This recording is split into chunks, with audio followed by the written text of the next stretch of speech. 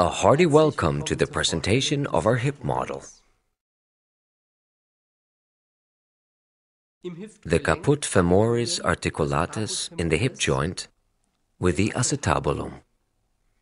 The acetabulum is a structure of the ossa coxae, which is formed by the three bones os ichi, os pubis, and os ilium. The fossa atzubili is situated in the center of the acetabulum.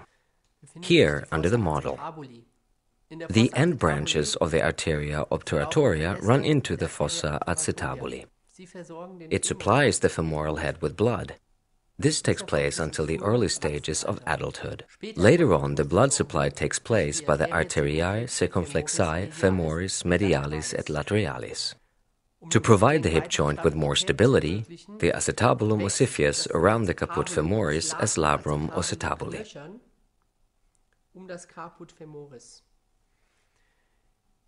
If this bony edge of the cranial is not formed during the development, then we speak of a hip dysplasia. In small children, recurring luxations, which have to be operated, occur. The articular capsule runs from the acetabulum over the caput femoris up to approximately the linea intertrochanterica. There are several ligaments on the hip to strengthen the articular capsule. For one, the ligamentum ilofemorale has to be mentioned. It stretches from the os ilium to the ventral side of the model to the linea intertrochanterica, approximately all the way to the caudal origin of the articulate capsule. It is the strongest ligament in the human body. As second ligament, the ligamentum ischiofemorale runs on the dorsal inside of the os ischii to the crista intertrochanterica.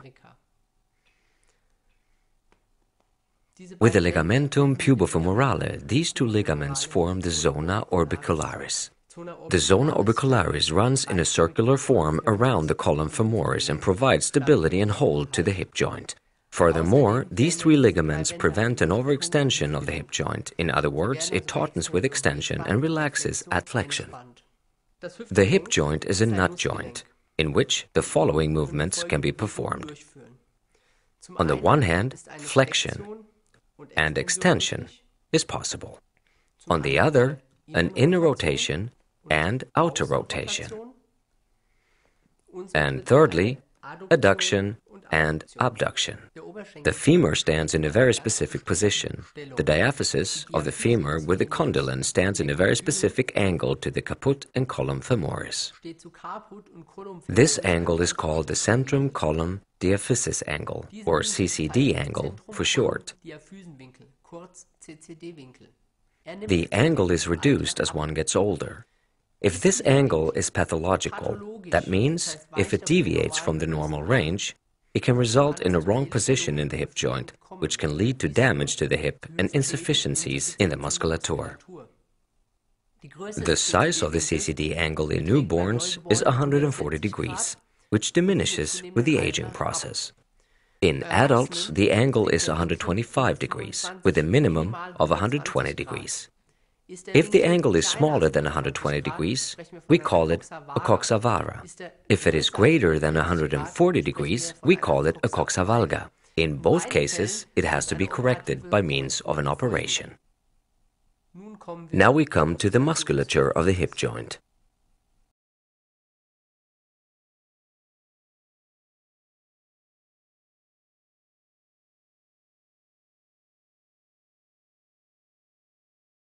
The musculus iliacus belongs to the inner hip muscles, originating from the os ilium.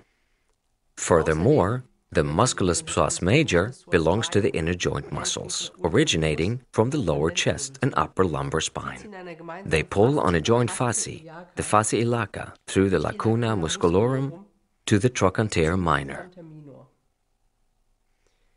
They are innervated by the nervus femoralis from the plexus lumbalis. Their main function is to facilitate the hip flexion. If this musculature suffers from insufficiency, the patient will have trouble to climb stairs.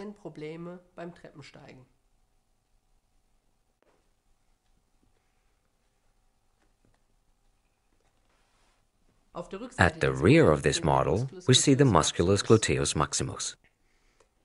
In the human anatomy, it overlays the musculus gluteus medius and minimus.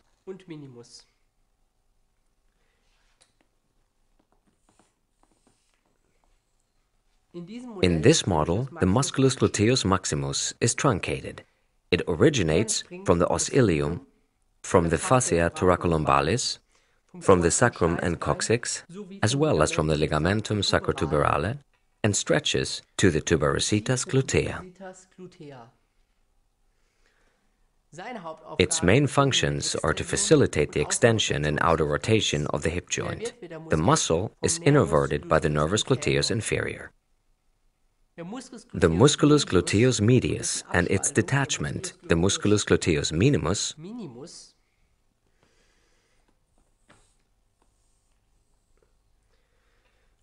originate from the os ilium and runs to the trochanter major. They participate in the abduction and are innervated by the nervus gluteus superior. If the use of the muscle of the nervus gluteus superior is lost, leaning or dropping to the free leg side is the result. This phenomenon is called the Trendelenburg sign. The musculus quadratus femoris belongs to the deeper hip muscles. It stretches from the tuber ischiaticum to the crista intertrochanterica. It is innervated from the plexus sacralis through the nervi musculi quadratis femoris. Its function is the outer rotation and adduction of the hip joint.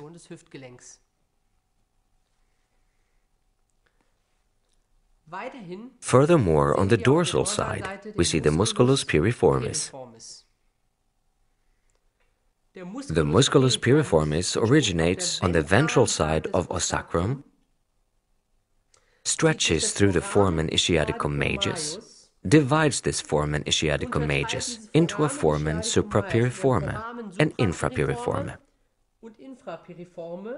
and lastly reaches all the way to the trochanter major. The muscle is innervated by branches of the plexus sacralis. Its main function is the outer rotation and abduction of the hip joint. The arteria and vena glutea superior and the nervus gluteus superior run through the foramen suprapiriforme.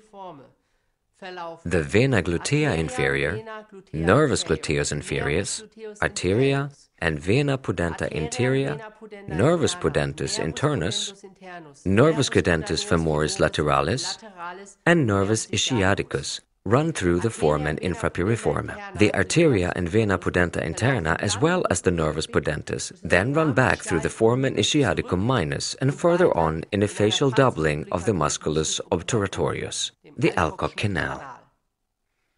Finally, we see the musculus obturatorius internus on the model, here visible on the dorsal side. It similarly originates on the ventral side of the membrana obturatoria, which covers the foramen obturatorium.